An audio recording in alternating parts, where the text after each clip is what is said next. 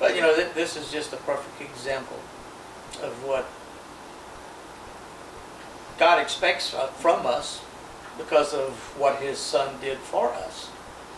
You know, it's a way of, for lack of a better word, the term that came from the movie, paying it forward. Yeah. You know, Joe helped a lot of people, like she said. You know, so a lot of people helped pay it forward, you know, and repaid Joe for what he had helped them do. You know, a lot of other people heard the stories and might have imagined themselves in the same situations, you know, and came and helped. You know, so when he was working, he was the only electrician, and he worked, some nights he worked day and night. Mm.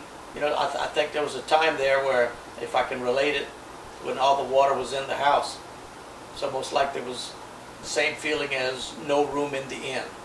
Where do I go? You know, that's probably how Judy felt. And what then, do I do? Yeah. After we even went look, we thought of getting a trade. We even went look, see where there was empty lots at. You know, Yeah. if they wouldn't have come back, there's no way I could have fixed the house back.